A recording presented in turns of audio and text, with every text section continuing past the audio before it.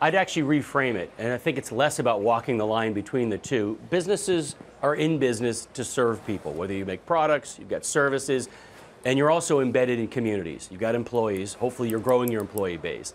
So the idea that there's a choice to be made between being proactive, being activists as a business and not, I think is a little bit of a false narrative. We are part of our community, we serve our fans, and we touch thousands and thousands of people here and around the world. So I think acknowledging that you are part of a community and being part of the social change that you want to see come apart in the world that you serve is actually part of business. I actually think that's in the DNA of Ben & Jerry's and why I'm so excited to be part of the business. So what type of issues are you looking to take on, and how are you changing the focus, and what are you doing about it?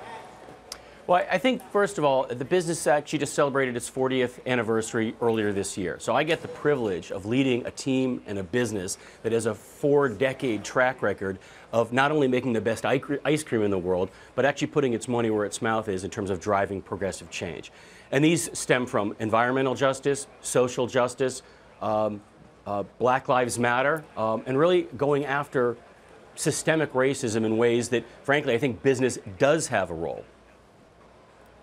Are you worried about losing conservative consumers? I mean, it's a pretty liberal agenda you've got there. Well, I think that not everybody may agree with our position and the position the team and I have. And that's actually something where it gets me excited because I want to create more dialogue. This is not about one side fighting another on issues. But I think never before have we had a lot of issues bubbling to the surface in the United States, where I think we need to come together as people. We need to come together around these issues and have more dialogue. So yes, it's true to your point. Some people may not agree with the position that Ben & Jerry's, the team, and I take, but let's have a dialogue, let's have a discussion about it. Because I think that what we need is more dialogue and more engagement, and this is true for both business leaders and people. So am I nervous? Not really. Might we alienate some people? Perhaps, but I think that's what it takes to actually step in and be proactive as a business and being part of the dialogue that, frankly, the people we serve want us to be having. Yeah, I mean, some issues are maybe easier to decide upon than others, right? I mean, you got racial justice is one thing. Starbucks, though, was handed like a very difficult question about the use of public bathrooms or the bathrooms in their restaurants. Where's the line between appropriate use and abuse? I mean, you're going to struggle with some of this down the road. I'm sure you realize that.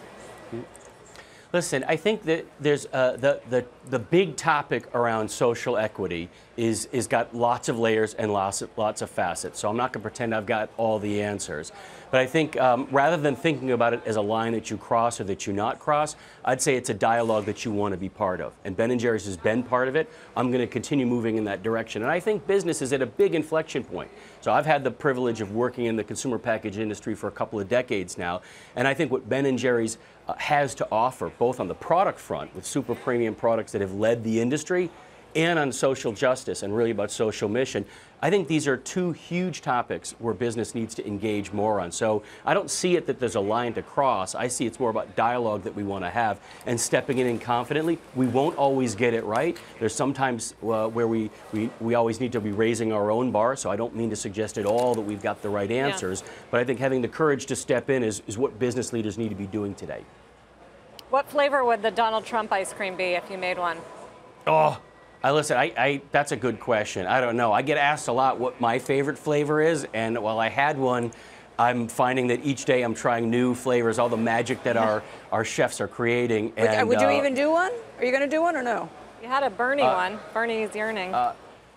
It's not on the docket right now, but that doesn't mean we wouldn't do it in the future. Well, because I think we're focused on, listen, I'd be remiss if I didn't talk about some of the yummy stuff that we're creating right now. This is our Muforia. Can I ask you actually about that? Right now there's a whole war on sugar. Sugar is the new smoking. You worried about that? I mean, that seems like a real threat to the ice cream business.